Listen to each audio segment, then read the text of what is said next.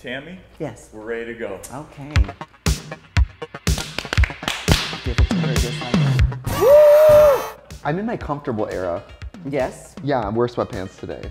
Well, I think you're in a comfortable era in your life. Do you think that? Miss Trixie Mattel, Miss Trixie Mattel, ladies and gentlemen, Trixie Mattel. Woo! Wonderful to have you here. I'm so happy to spend time with you. I feel like we had a time in our life when we saw each other all the time, and then COVID happened, and I don't think I've seen you in person since 2019. But the first time you saw me in person was there, and we were doing that show together with Alaska, and then we were up in Portland, Oregon. Oh my God. Yes, that was we my did. first like big girl travel get on a plane like drag gig, and it was me, you, and Alaska in Portland on New Year's Eve. Correct. And I remember the poster was hand drawn. Do you remember the poster? Yes, that's done by Menorah. Yes. Menorah. And it was like you on a phone, and the phone was a rubber chicken. It was a great poster, and I remember I couldn't believe I was meeting you, and we went to lunch together, and we were just instant friends. And you got a postcard later, remember that? Yes, I do. And then, do you remember that dressing room though? Remember me, you in Alaska, literally in a dark hallway, and it was like I thought like I'm doing a show with Tammie in Alaska. I've arrived, and it was like a dark, wet hallway, and we were all like in our panties. And Well, I thought it was, no tea, no shade. I did think that maybe it was one of, Alaska's costumes or something.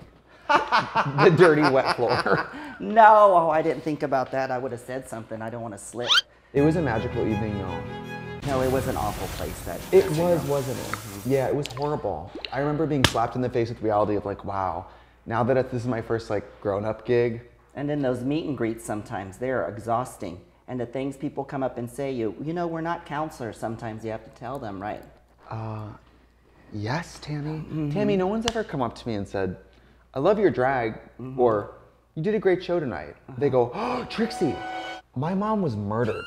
Really? Yes, and they go straight to like, my father lost both his legs to cancer. To cancer. Can I get a picture? I don't know what it's straight to like. Well, next time, tell them to hashtag Gay Gibson and check out my friend Gay Gibson, my friend that was in the wheelchair. That's right. Give her some love. She's gone now. No telling if she's in heaven or hell. We'll throw one up there and we'll throw one down here. Well, she had, anyways. Her Do you story. believe in heaven and hell? I don't believe in either. I don't either. I feel, and this is maybe too optimistic, I feel that to believe that we are in a waiting room for something better is to ignore how great your life can be right now. That's a great observation. Well, I'm just going to be a good person now because later everything's going to be great. It's like, what if things can be great now? Yes. What if this is heaven? Or we're all just complaining? Well, it can be heaven or it can be hell. You got to make a decision. That's the thing, right? Life is yin and yang. Yeah. I mean, to be honest with you.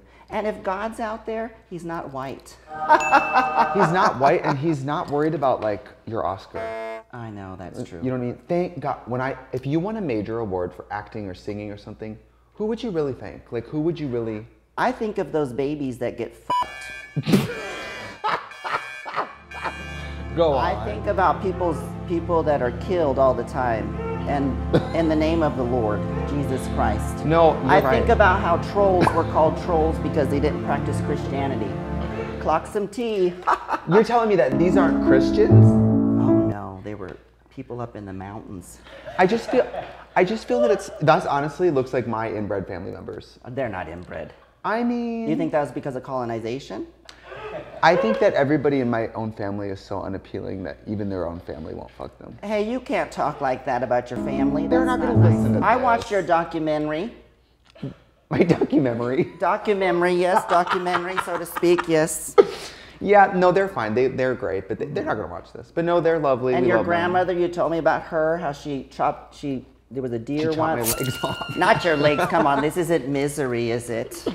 So one time there was a deer that had been hit and your grandmother, she ate it, she cut it up. And what happened? Tell me the story. Yeah, so I'm from Northeast Wisconsin where there's a large populace of white-tailed deer. White-tailed deer. And I've hit 4 deer in my life. In high school, I hit 4 different deer. Dangerous. They're everywhere. I mean, they jump out in the street, right? Dangerous. I drove a 94 Dodge Intrepid, and I hit a deer, and a big part of my fender broke off and stuck in the deer, and I didn't know what to do, so I drove home, and I was like, Grandma, I hit a deer.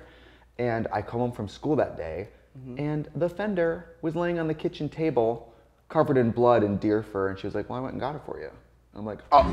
But it's really dangerous to hit animals like that, like hitting a javelina, like where I'm from in Texas. Yeah. Or there's a lot of deers, but you're lucky to be alive, you know? Yeah, they jump. Deer are huge. White-tailed deer are huge. You hit a deer full speed, I mean, you come through the windshield, like antlers coming through the windshield, stabbing the trachea. Like that movie Antlers? I've never seen that. I can't watch it. I'm from Milwaukee, and there is a team called the Bucks, Milwaukee Bucks, and their slogan is "Fear the Deer." Fear the deer. Doesn't that sound kind of evil? Fear the deer, fuck a queer. Exactly. Let's have some beer. Hey ho, the gang's all here. Let's have pretzels. Let's have beer. Oh my God, Tammie. Yes. I have to show you something that happened last night. Okay. So last night I DJ'd at Heart in West Hollywood, right? And somebody in the audience knows that I love you, and they know that I love the dead body story. Dead bodies, yes. Okay, I'm DJing. I look out in the audience and look what I see. Look what I see. Somebody holds this sign up. Look at that. Oh, look at that. Tell them what the sign says. You gotta says. tag me. I found a dead body. Yeah, it was a gay guy, and he was dancing to music holding up a sign that said, I found a dead body. Well, you better tag me, girl. I should tag you. That's right. But Publicity. But I was like, if nobody knows. Oh, gosh. Oh. Ambitious, yeah. If people don't know about that clip, they just see a gay guy in the club with a sign that says, I found a dead body. Well, so they're like, okay, Jeffrey Dahmer energy. Well, I'm really glad to know that I set a trend. You really did. I mean, and people like those morbid stories. And if they like those morbid stories, I'm going to tell them more. I just used one in my show. Oh, hold on. A plane's going by, a jet. We're right next to the Burbank airport. Do you fly into the Burbank airport? You know, we've done it a couple times, 3 times maybe. And I know that it's faster, but usually it means you have to connect somewhere. Like LAX, you can get direct flights. Correct. And then you feel more like a star, though, don't you? I mean, it's an airport. But that's a disgusting disgrace of an airport. I wish those Hare Krishnas were still out there giving away beads or whatever. And the LAX Delta Sky Club hangs interesting art, and they change it out frequently. Well, I haven't been in there yet. Haven't flown with you enough. I know we got to do another tour because I'm DJing now. We got to do another club tour together. And you can play my singles. Yes, Ooh, totally. I like that. Sexy, sexy orangutan. Hashtag boycott palm oil. Hashtag save the orangutans. Tell me about your makeup line. Well, I started a makeup company about 2.5 years ago because I love makeup. I've been a product junkie for forever. Product junkie. Yes. So even when I started doing drag, even when I had very little pocket money, I would be like at the CVS looking at the newest Revlon products. I just love makeup. And so then I was like, well, how come you can get really cool pro products at like Nigel's that are all in like black packaging, simple, but you love the formula. Right. And then there's fun packaging, but the formula's not great. Right. So I was like, what if I could do something where we'd have really fun packaging and then really good formulas? And then it caught on, and I mean, we've been open almost 2 years, almost 3 years now, which is so crazy. I mean, we hire a new person every like 4 months. We're constantly growing. You were just over at the warehouse with me. We're almost out of space in there. We're probably gonna have to move. That's great. T for quality. Quality. Trixie quality. Small batch, baked in small ovens by grandmas. Oh, really? Grandmas. I'm glad you got them working. So many people discriminate against the elderly. That's why I always have them in my show, The Browns, by the way. Elderly people. I love elderly people. Yes, the gentleman who plays your dad. I met him at your Tammie 20-year anniversary. Was it your 20-year anniversary party? He was so nice. Oh, he's the best. He's Roy, yeah. He's the best. He's really cool. And then also there's, who do we also invite in? I've invited in, well, I have a friend right now. She's going to be 80. But she's one of my longtime friends, Sonia. Katya? No, not Katya, please. But she has dementia, and now she believes, she believes that I'm her boyfriend.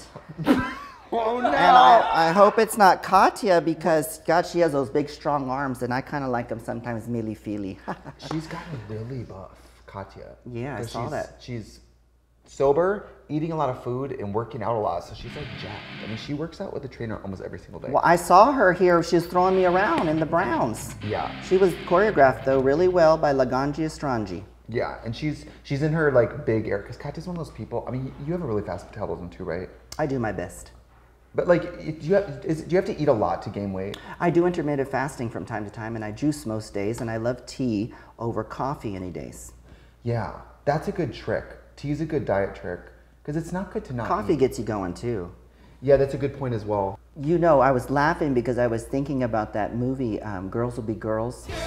Amazing. Spoiler alert. Amazing. Amazing right there. Varley Jean Merman. It's Coco. Edie. And Coco. And Jack Plotnick. Yeah, Edie. Do you know Jack do you know how many gay people, including drag queens, have not seen that movie? Have you guys seen? Girls Will Be Girls? It is one of the funniest. I'm sorry. I love Don't Tuang apologize. Fu. I love Tuang Fu. I love Tootsie. I love all the drag movies.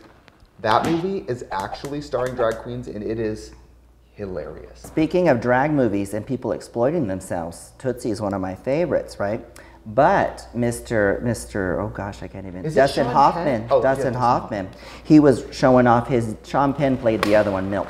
Now, oh, that's right. And there's two versions of Milk. There's also one with Erik Roberts, Julia Roberts' brother. It's really good, by the way. Oh, there's 2% in skin. Oh God, I do like cocoa milk. Oh. So, you know, when you're sucking on Coco Peru's titties. Oh. I love it. You know, I had my first it was in Portland again. I always meet the icons in Portland. I did a gig with her on a boat. It was so surreal. I'm like, oh my God, Coco? Peru. Yes, and you know, you love her. Oh God, I love everything. Her. Kelly loves her. And it's crazy when we get to work with these people that are like, oh my God, when we start drag, we're like, whoa, that person's like amazing. I'm going back to P-Town because I haven't been able to see her show either. I've been out of town when it happens, just like your show. But I'm going to go back to P-Town to see her at the Pilgrim House where they're putting me up and everything. And I'm going to stay there and see her show. I'm so excited. Are you doing P-Town next year? Yes, of course. We should do, here's what I'm going to do. I'm going to come into town and we should do like at the, what's that? Is it Velvet? The theater. Velvet, the club? Why Velvet? You want to? I'll do. Okay, I'll we'll DJ do it. and you can do a club number. Okay, let's do it. We do a night together. Okay, let's do it. It'd be so fun. Okay, I let's miss do it. doing P-Town. Why don't we just do the main theater? Okay, we could do a real show. We could do that. I mean, everybody's doing it.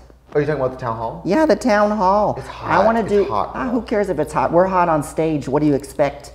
They bring out. It's literally the biggest venue in town, and they bring out box fans. Oh, I don't. I want all.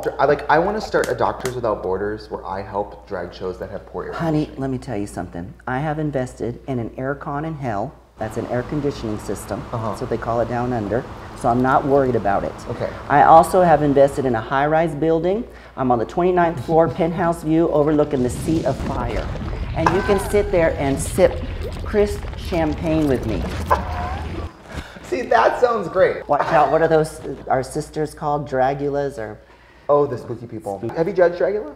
No, but I've worked with them many a times, The and Boulets? they said I had a really good energy, but they don't hire me anymore. You know, they hire other people, but that's okay. Look, remember when we did that Halloween show together and you were Joker? Oh, yeah. And you were, it was like a Jack Nicholson Joker too. Yeah, of course, that's my only Joker. It was so good. Because, you know, isn't Heath Ledger dead?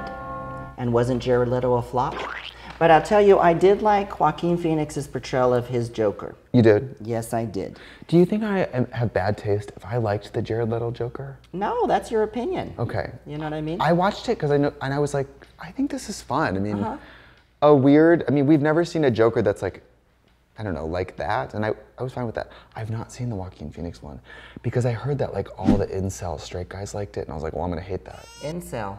Yeah, like the people who like, you know, like super right wing, like Trumpy people, like. Oh, well, if I went on the Snatch Game, you know who I would do? I would, of course, do the Joker, but I guess it's copyrighted. So what I would do is Jack Nicholson. You can't handle the truth.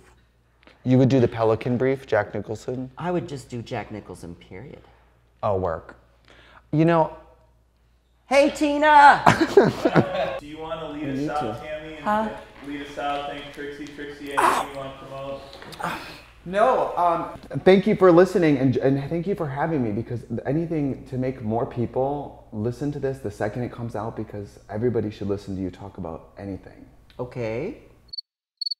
I would like for you to mention one thing before you quit. Okay. Is how to say hello in Ojibwe, please. Can you speak a little Ojibwe? Say something in Ojibwe, please, and let the people know that you're Ojibwe because we need to promote the nations.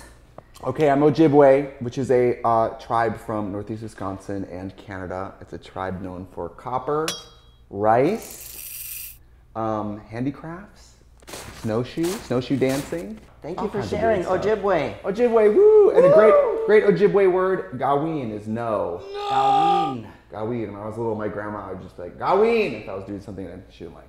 Gaween. Do you want to say something nice about Laganja Stranger real fast? Of course. Laganja has choreographed one of my music videos. She choreographed the Trixie and Katya live tour. And she is a beacon of positivity And she makes anybody feel like they are a professional dancer, and she makes them look as good as they can. I mean, imagine being able to move like Laganja and being generous enough to help other people move. And Laganja's a Texan, and she's going to make it better, just like me. Yeah. Texas.